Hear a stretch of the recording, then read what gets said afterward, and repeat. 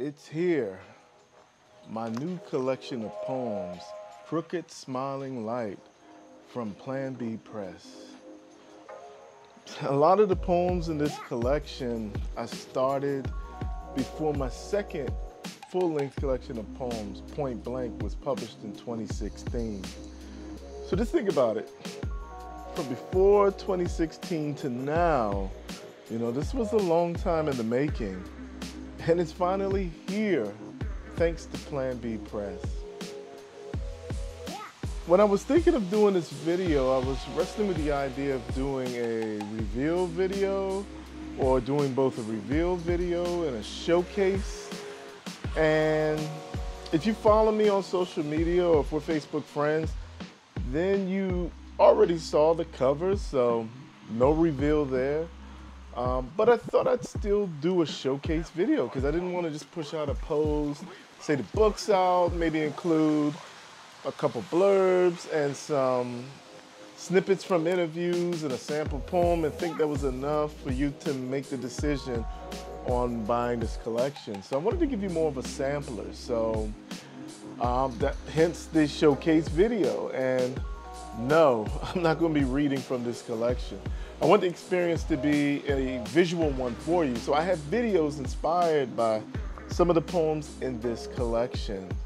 And so I'm gonna intro a poem, cut to the video for that poem, then come back, talk a little bit more about the collection, intro the next poem, and cut to that video, and you get the gist of how this is gonna go.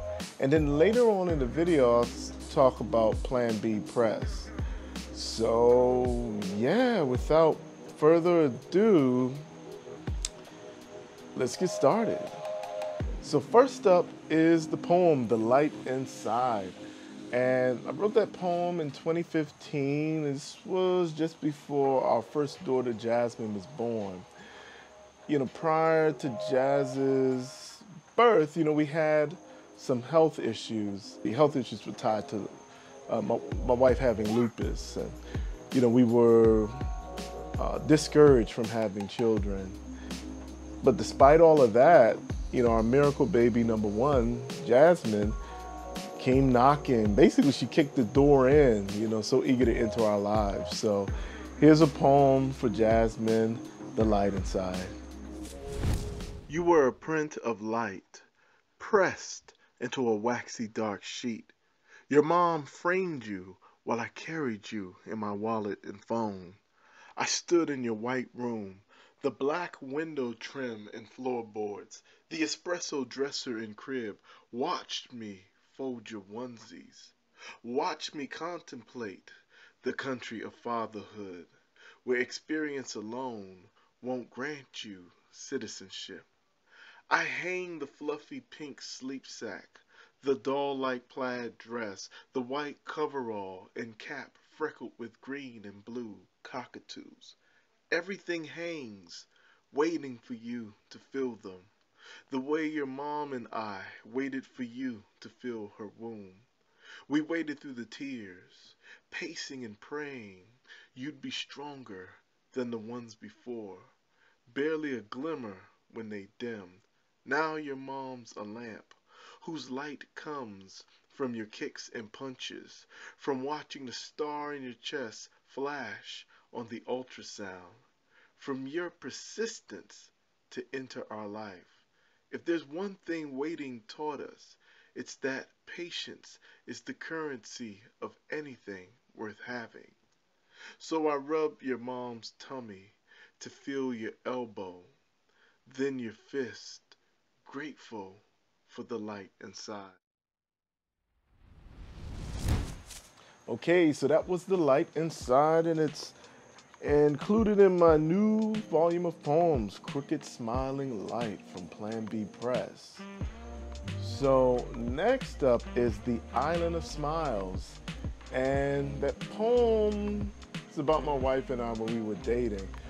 Prior to me meeting my wife, I had some relationships that looked promising, and then they never developed into anything. And so how I met my wife was unexpected. It actually was our friends trying to hook us up, but they didn't tell us it was a hookup. You know, they got us together and we just clicked. And this poem is about one of those moments when things were just right. You know, we felt, our energies were in sync. And, the poem is self-explanatory, so I'll just cut to that video. So here is the Island of Smiles. The Island of Smiles.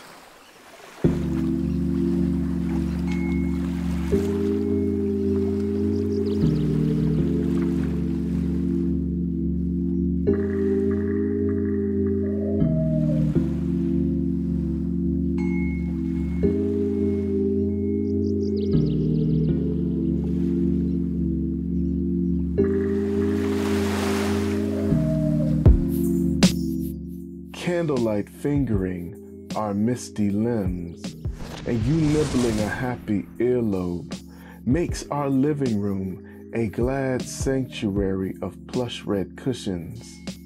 The raspberry-scented hookah haze almost makes the air edible.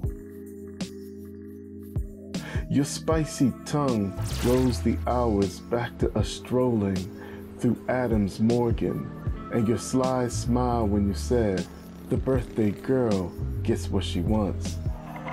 That was after fried plantains and beef pepper stew, egusi with fish and white rice. It was after us head bobbing to bass guitars throbbing reggae inside Bukum. To think this life once seemed a world beyond me, an island of floating cabins, singing toucans, and water so green and emeralds in daylight. That happiness once seemed so cosmic. I was a sad astronomer watching the sky and cursing the improbable distance, till a friend's invitation got us together that night, shuffled in the years stacked behind us. If every moment we live is now part of us, tonight we're a rainy evening and a cramped African restaurant. We're the storm-glazed streets outside Bazaar Atlas. You haggling a Moroccan merchant's price on hand-sewn leather sandals and sweet shisha tobacco. We're the ride home before the sandalwood's burnt offering, before the tiger's eye shimmer on your thighs from a small flame's broken light. Okay, so that was The Island of Smiles, and it's again included in my new collection, Crooked Smiling Light, from Plan B Press.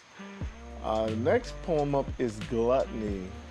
And so with this poem, if you're familiar with the fable about the dog and the bone, and the dog sees its reflection, sees the reflection of the bone, but thinks that it's a bigger bone instead of its own reflection and loses the bone that it actually has, trying to get that. This next poem is kind of like my take on the moral of that story.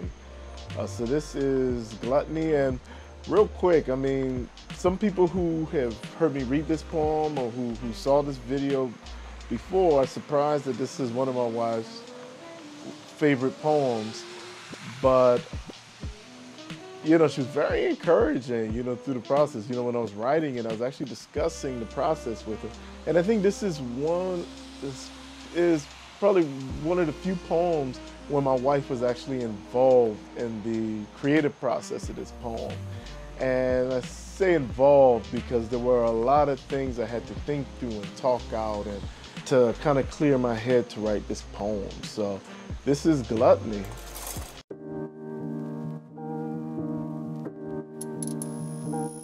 Gluttony.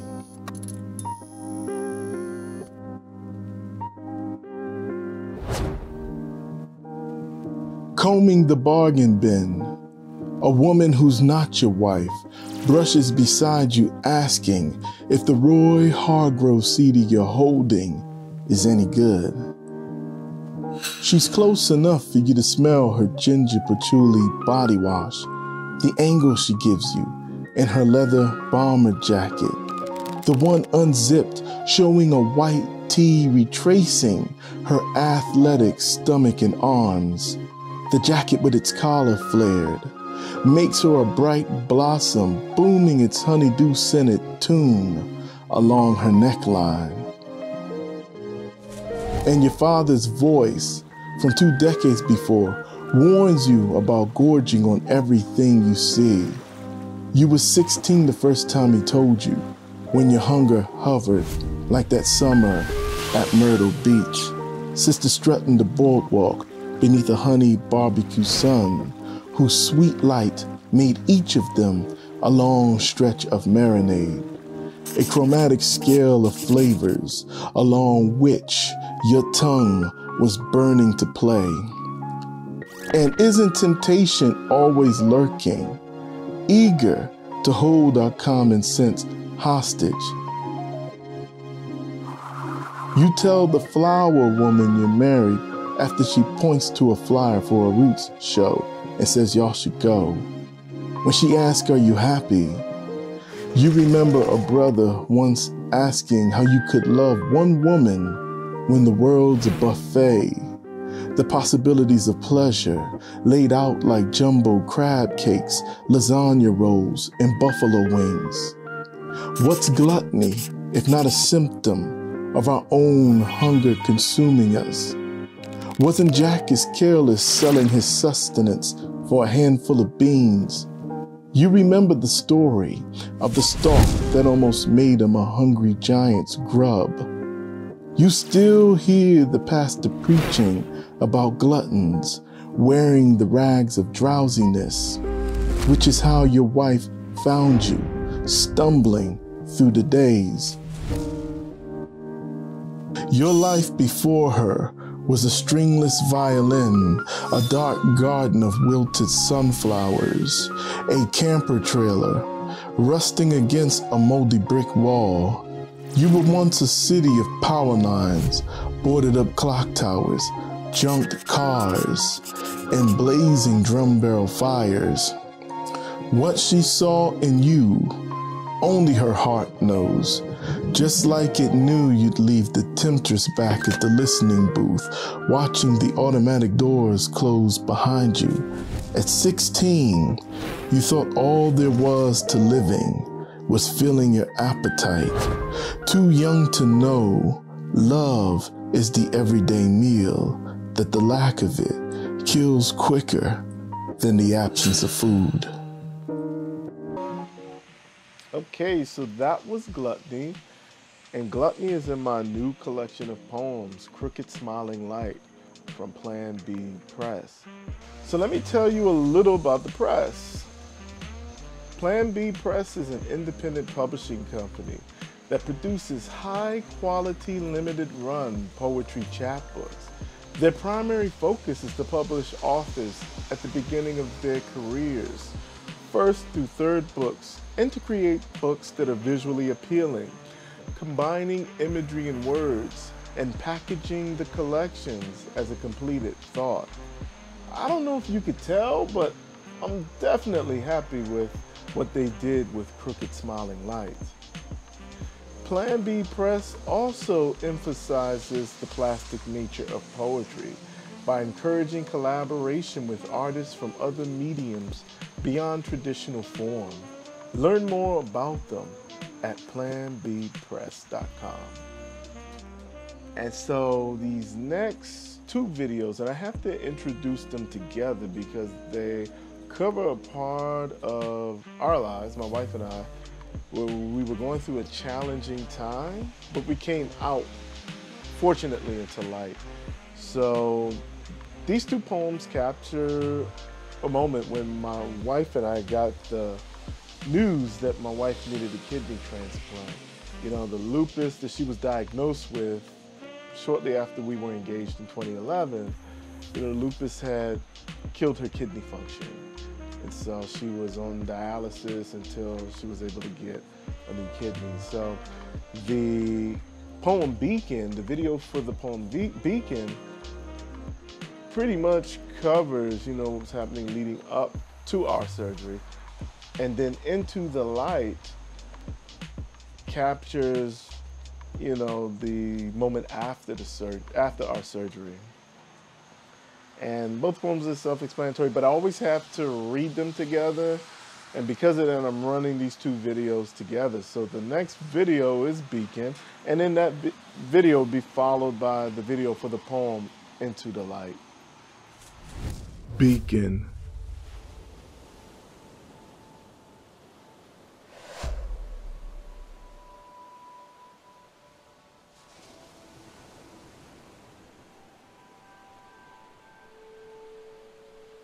An intern asked, "Aren't you scared?"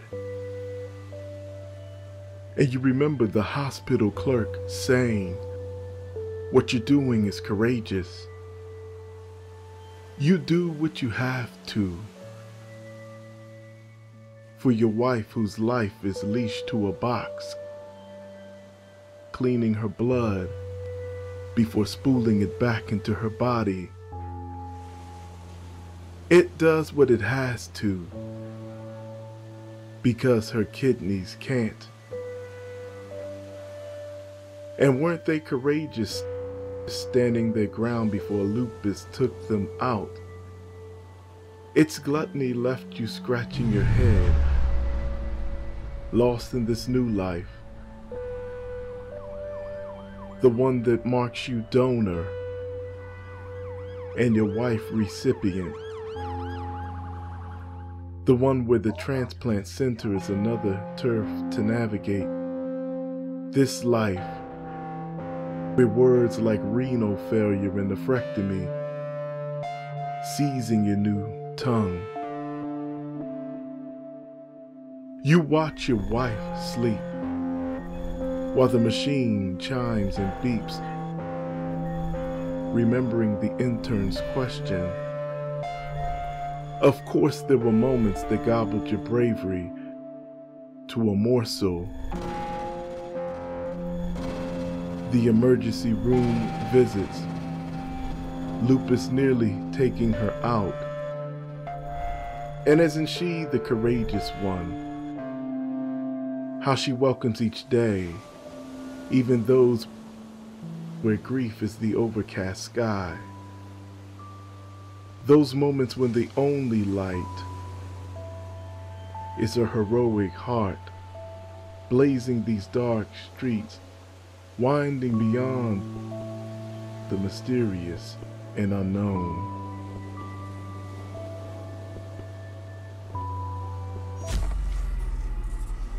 Into the Light.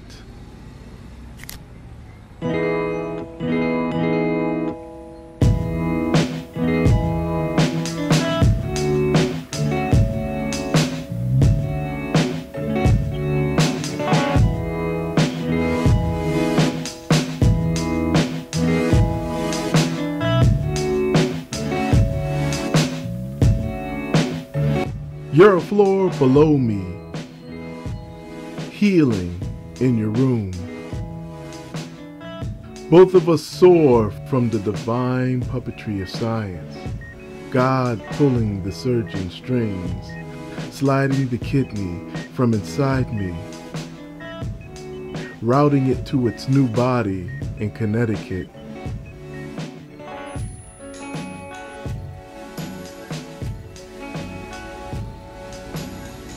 And wasn't he present in the hand's deft dance, and how hope lights the operating room like a stage?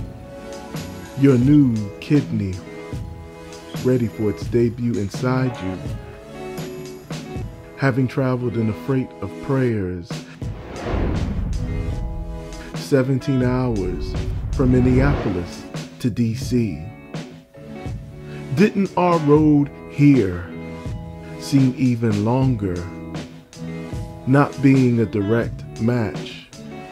The hiccup in lab results, us hurling our names into an exchange pool deep with uncertainty. And here we are, in our beds, an elevator ride from each other. This moment, like the 90-degree day beyond our windows, the cloudless sky,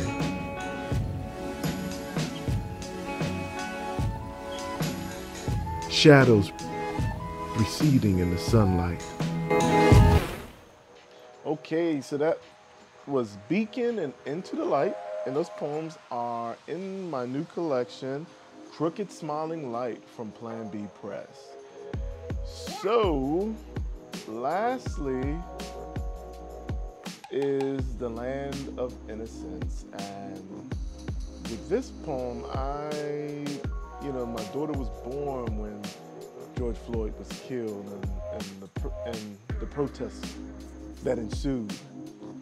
And so I usually am not good. I'm not one of those poets that can write immediately when something happens.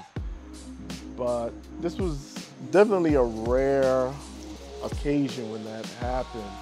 And I guess maybe I was struck with, the fact that as a life was starting, another life ended. And so this is The Land of Innocence, dedicated to my now 15-month-old daughter, Jade Rose. And it's also dedicated to George Floyd.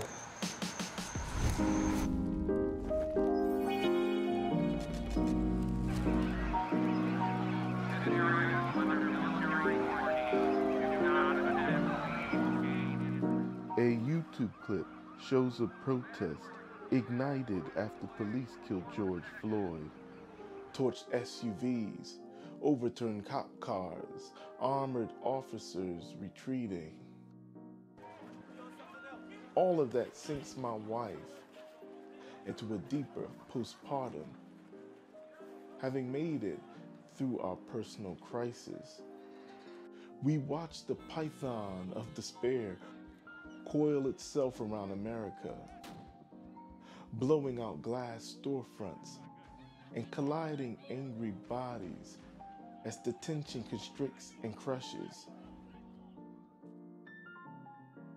We're miles from the mayhem, but a different kind of danger finds us in the maternity ward.